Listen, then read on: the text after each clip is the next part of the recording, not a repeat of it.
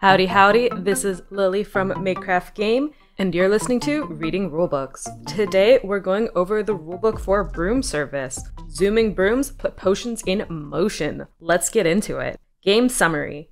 Players become witches, druids, and gatherers, producing powerful potions and delivering them by Broom Service throughout the magical realm. Round after round, enchanted rivals choose 4 of 10 roll cards. Each card has a brave and cowardly action.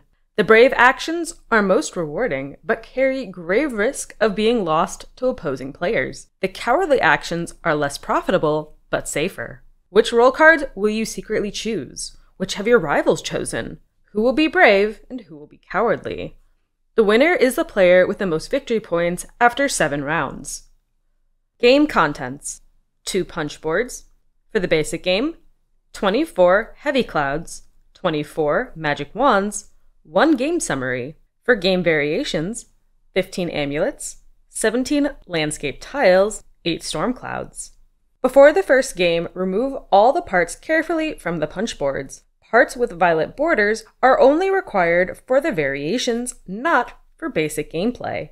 1 game board, double-sided, 60 potions, 10 pawns, 5 victory point markers, 60 playing cards, 5 times 10 roll cards, 10 event cards.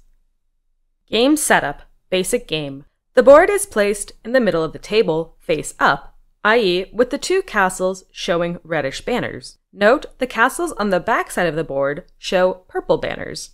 Each player receives 10 roll cards of 1 color, 2 pawns of the same color, placed in the 2 regions with the castles, 1 victory point VP marker of the same color, placed on space 10 of the VP track, 1 potion of each color, and 1 or 2 wands. The oldest player is the starting player. The starting player and the player to the right, who it will be the last player of the first turn, each receive 1 magic wand. All other players receive 2 wands. In a 2-player game, each player receives 1 wand.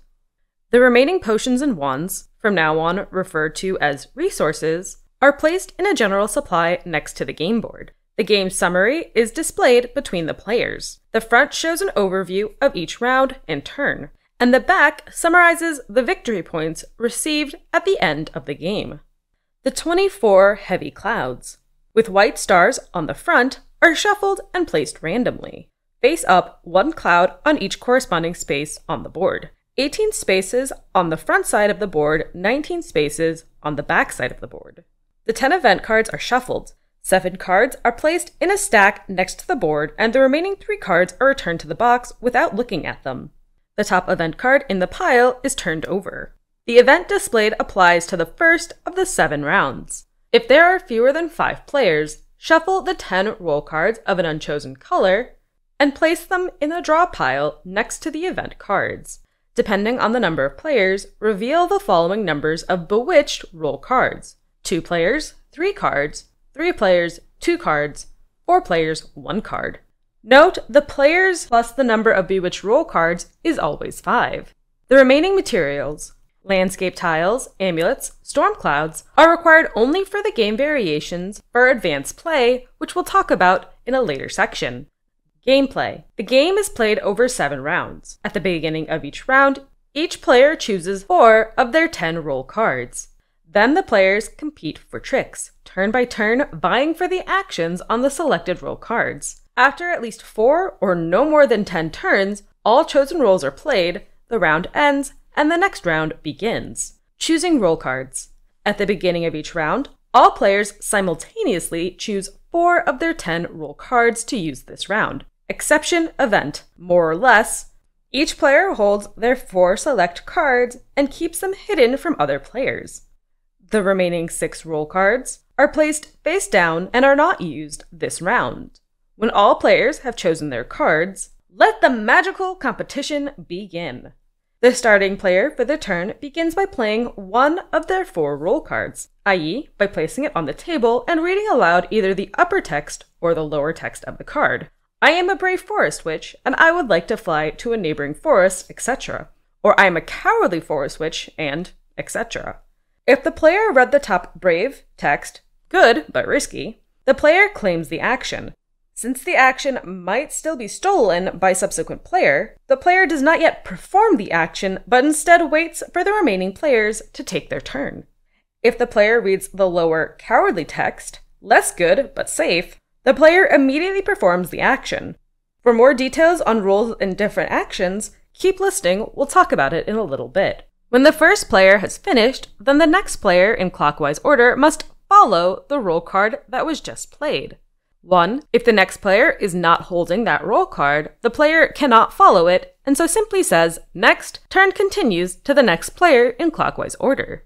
If the next player is holding that roll card, the player must place it on the table and execute either 2A or 2B. 2A. The player reads aloud the upper text, "I am a brave forest witch," and takes the brave action from the earlier brave player, if there was such a player. The earlier brave player is now out and gains nothing from that roll in this round, neither the brave nor the cowardly action. However, the action is not yet safe for the new brave player either, since there are still players remaining. 2B. The player reads aloud the lower text, "I am a cowardly forest witch," and executes that action right away. The cowardly action is always weaker than the brave action, but it cannot be stolen. Thus, the cowardly action can be taken by any number of players sequentially. After all the players in clockwise order have had a turn, the player who last chose the brave action now performs it. This player becomes the new starting player and chooses a remaining roll card, places it face up on the table, and reads either the upper or the lower text aloud. For example, "I am a cowardly weather fairy," and so on. Example: Albert begins the round and plays the forest witch by saying the words, "I am a cowardly forest witch," and places the card in front of him. Then he moves one of his pawns to an adjacent forest. Bonnie follows. Since she has also the forest witch in her hand, she must also place it in front of her. She says, "I am the brave forest witch," and must now wait and see what the next 3 players are doing. Clara also has this roll card in her hand and places it. She too is confident and proclaims, "I am a brave forest witch." With that, Bonnie is out. The forest witch is lost to her for this round. Daniel and Emily follow. Neither of them have the forest witch, and each in turn say "next." The turn is over. Clara is the last brave forest witch. So she puts one of her pawns in an adjacent forest, where it delivers a purple potion to a purple tower, and she receives the victory point shown. Clara begins the next turn by playing a new roll card and proclaiming, "I am a cowardly valid druid." She immediately delivers a potion to a free tower in the forest. Daniel then says "next," because he does not have a valley druid. Other important rules. You may select an action even if you cannot or do not want to perform it. Similarly, you can decide not to perform an action even though you have the opportunity to do so, i.e., to retain resources for a different role or event. For the witches, the following applies. A brave witch may move to an adjacent territory without delivering a potion there. However, no witch may deliver a potion without moving. A witch may stay and do nothing.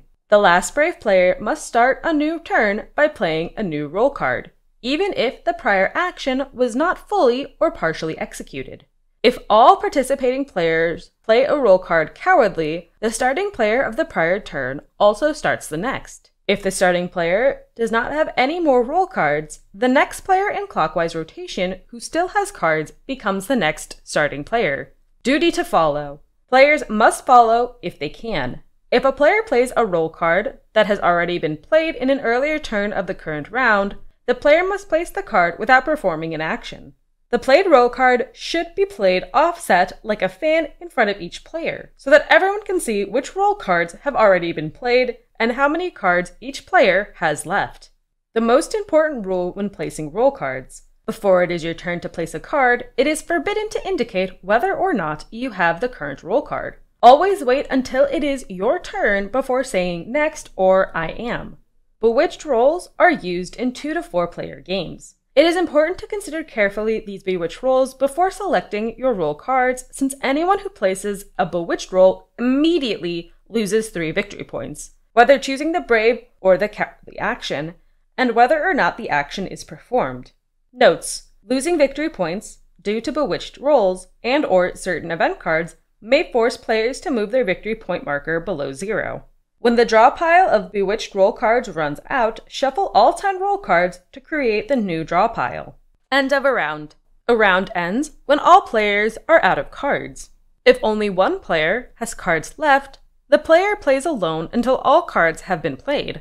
Finally, complete the current event if it is an end-of-round event card. We'll talk about events in a later section. Then the next round begins. Place the next event card face up over the previous one. For 2, 3, or 4 player games, place the next 3, 2, or 1 bewitched rolls face up over the previous one. Players again choose any 4 of their 10 roll cards, setting aside the remaining 6 for the rest of the round. The starting player for the new roll card is the last brave player from the previous round, or the last starting player if all were cowards in the last turn.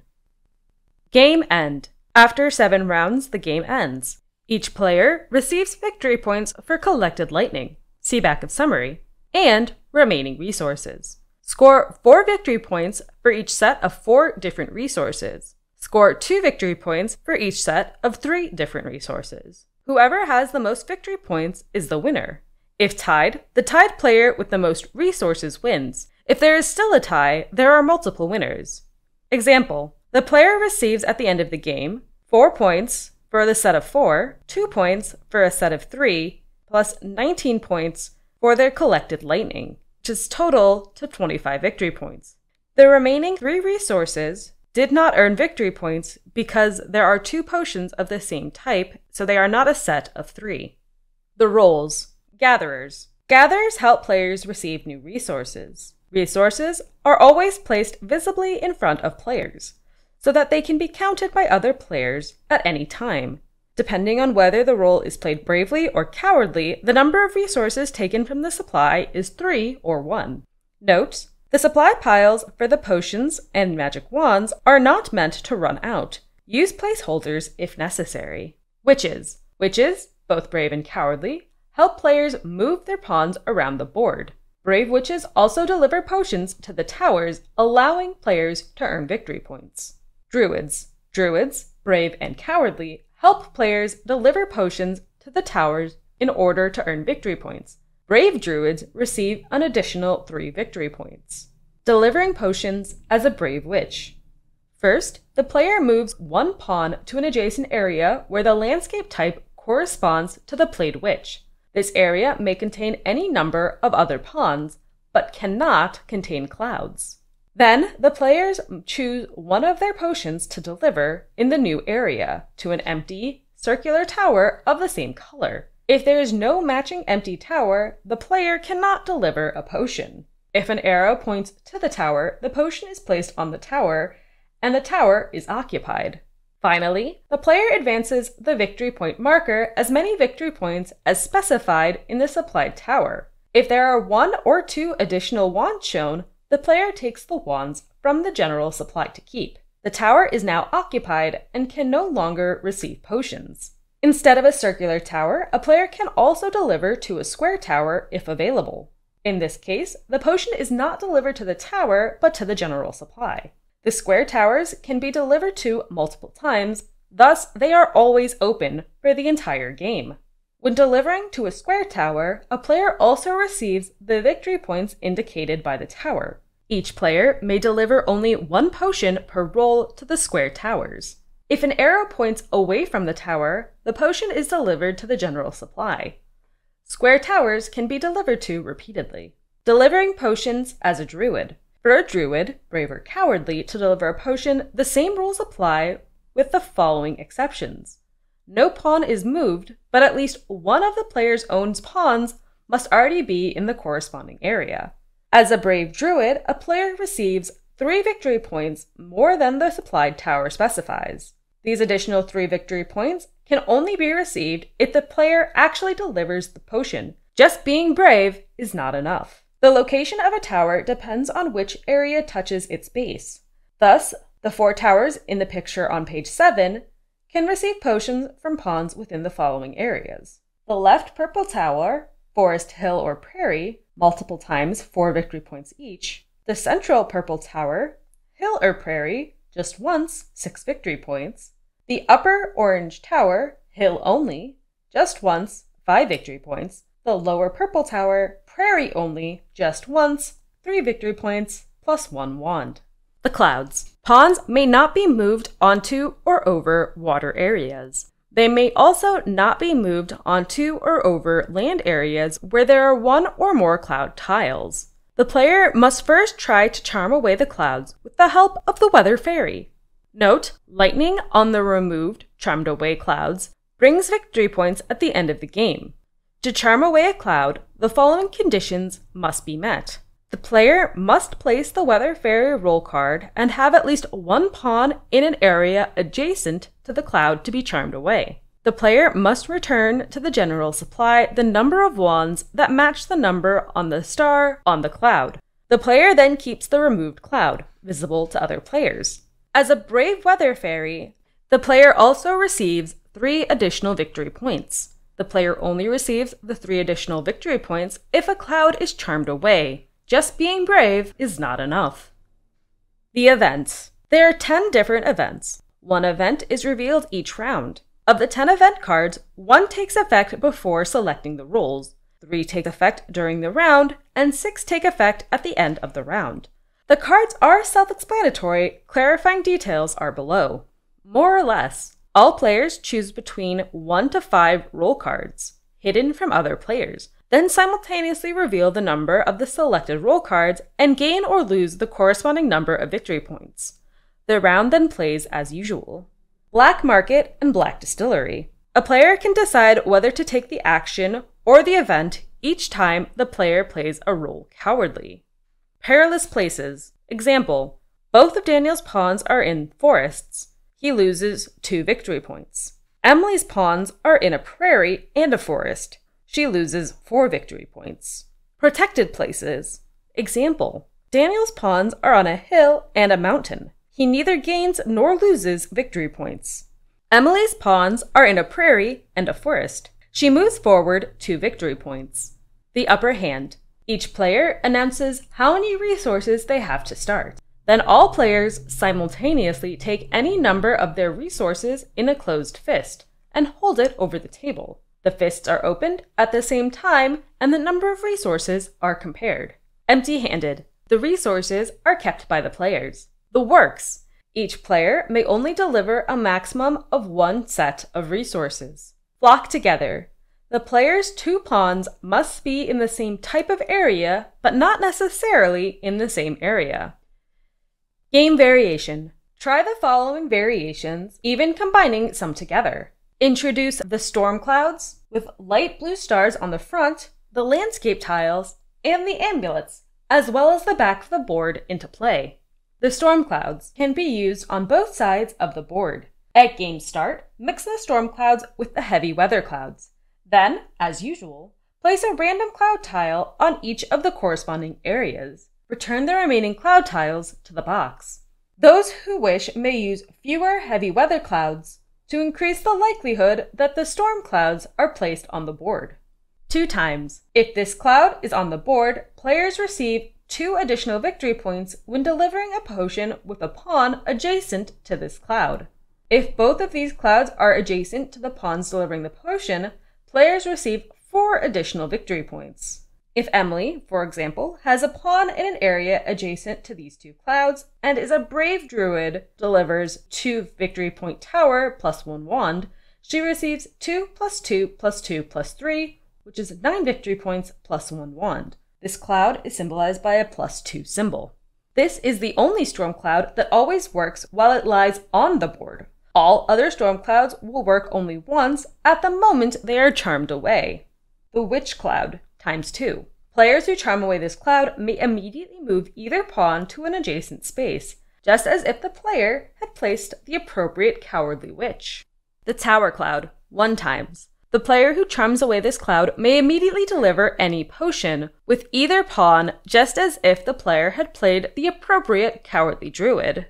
Potion Clouds, times 3. The player who charms away this cloud immediately takes the corresponding number of victory points if the player possesses at least as many potions of the matching color shown on the cloud, i.e., at least 3 orange, 4 green, or 4 purple potions, respectively. These potions are not returned to the supply, but are kept by the player. If a player does not have the required minimum number of potions when charming away this cloud, the player receives the cloud tile, but not the victory points. The mountain tiles and amulets can be used on the front side of the board and must be used on the back side. The 5 mountain tiles are shuffled at the beginning of the game, and then one tile is randomly placed face up on the corresponding space of each of the 3 mountain areas. Any towers covered lose their functions. The remaining 2 mountain tiles are returned to the box. Each player places an amulet of their color next to each mountain tile.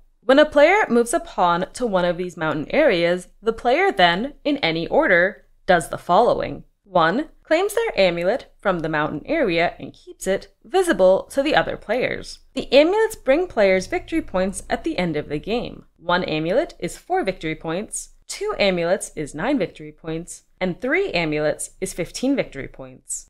Use the complete function of the mountain tile without removing the tile. If a player does not want to use the tile, it expires immediately for that player, i.e., it cannot be used in a later turn, evident by the fact that this player's amulet has already been claimed.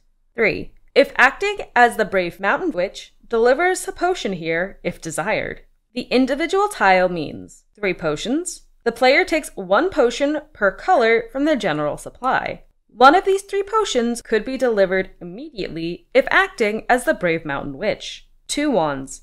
The player takes 2 magic wands from the general supply. Tower. With either pawn, the player delivers any type of potion, as if using the appropriate Cowardly Druid.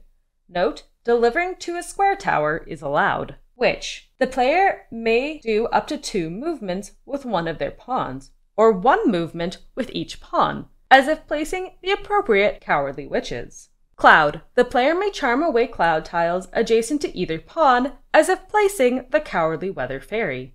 The forest tiles must be used when playing with the back side of the board. The 6 tiles are shuffled at the beginning of the game and then randomly placed face up on each space, provided in the 4 corresponding forest areas. The remaining 2 forest tiles are placed back in the box. A player who moves a pawn to one of these forest areas takes the forest tile from the board and keeps it face up, visible to everyone. In a subsequent turn, the player can use it once and then discard it face down next to the board. A player may use a maximum of 1 tile per roll card and 1+1 card tile at the beginning of a round. Individual tile means card actions ×2. Any player who plays a role cowardly and uses one of these tiles is allowed to perform the brave action instead of the cowardly one. For the remaining rules, the player remains cowardly. Thus, the player neither usurps the current brave player nor becomes the starting player of the next role card. During the event Braveheart, the starting player of a role card cannot avoid the obligation to be brave by using this tile. +1 ×2. Any player who uses this tile at the beginning of a round may take 1 additional card to keep. This tile can be used in the event more or less, even after all players have shown their hand size. The additional card is not taken into account when scoring victory points for this event. Action or point ×2. Any player who plays a role card cowardly and uses this tile takes 5 victory points instead of performing the action. If this tile is used during the events Black Market or Black Distillery, the player still gains only 5 victory points, and not another +3 victory points or plus any resource. The hill tiles must be used when playing the backside of the board. The 6 tiles are shuffled at the beginning of the game and then randomly placed face up on each of the spaces provided in the 4 corresponding hill areas. The remaining 2 hill tiles are placed back in the box. The individual tiles mean the witch tile ×5. Any player who moves a pawn to one of these hill areas ignites the Turbo Broom feature, immediately jetting this pawn to one of the 2 stone circles specified on the tile. In the new area, the player may deliver a potion if playing as the Brave Hill Witch. Note, it is possible that the stone circle B is not accessible, or that you can no longer leave that island after you arrive. It is never possible to leave the island with the stone circle D. Tower ×1. In this area, no turbo broom feature is ignited, but a player can deliver an orange potion to the supply for 7 victory points if playing the Brave Hill Witch, just as if the tower was displayed on the board. The same applies if any player delivers a potion here as the Peak Druid. And that is the rules for Broom Service. This is an extremely fun game that had a lot more to it. But before I talk a bit more about the game, I do want to point out one really interesting aspect of the rulebook, which is that when you're reading the rules, there are kind of 2 sets. There's the rules on the left, which are in purple, and the rules in right, which are bolded and in white. The rules on the right serve as a game summary to help you quickly familiarize yourself with the rules during subsequent plays, which I really appreciate, not having to kind of like scrounge through all of the rulebook again. You just have these nice, easy reminders on the right side, which I feel like all rulebooks should have now that I'm seeing it in person. But I digress. This game is really fun, and there's a lot more risk-reward than I was anticipating. Picking the 4 cards, not only do you have to think, what do I want, but you also have to think, what do other players not want, and how can I take advantage of that? Because if you can play 4 cards that no one else has played, you can get more actions just naturally. But there are times where your actions that you want to do, other people are going to want to do them, and that's when you have to decide between being brave or cowardly. Because if you're the first person to play the card, you don't know what other people are playing. If you're the second or third person, there's still someone after you, and you don't know what they want to do or if they're going to do it. And sometimes taking the brave option isn't always the right thing. I have seen many players go cowardly even though they could safely be brave because they did not want to be the starting player. And that is completely valid. While you may lose an action now, you could gain an action later, and that action might be more important than the one you're taking now. There's just so much to think about in this game state that is really, really interesting, and I'm very excited to play this game more, very happy that it was introduced into my life. I am kind of curious to see how the game variations change the game. There is a lot more being added in. It makes the game potentially more fluid or have more options just by moving to places, where you can be cowardly, move to a place, and get a bonus versus having to be brave to get that bonus in the first place. I also really love the idea of being brave or cowardly. It's like the one game where I'm like, I am proud to be a cowardly witch. Because you know what? I'd rather take the action than potentially lose it. And one thing that's so interesting to me is you're not gambling against the game, you're gambling against the other players. You're gambling, did the other players take this action? So you're constantly thinking about everyone's game state, which is really fascinating because this game has the vibe of a Euro, which typically I've seen it be more solitaire, where I'm doing my own thing. I don't care about what you're doing. But in this game, I have to care about what you're doing. And that just adds kind of a layer of complexity of actually caring about other players. Not because of what they could do to you, but also kind of because what they could do to you inadvertently. So yeah, that is Broom Service, and I am very excited about this game and to play it more. If you like what you're hearing, make sure to like, comment, and subscribe wherever you find Makecraft Game, and be sure to check out makecraftgame.com for more content. This has been Reading Rulebooks. I hope you have a great day, and I'll catch you next time.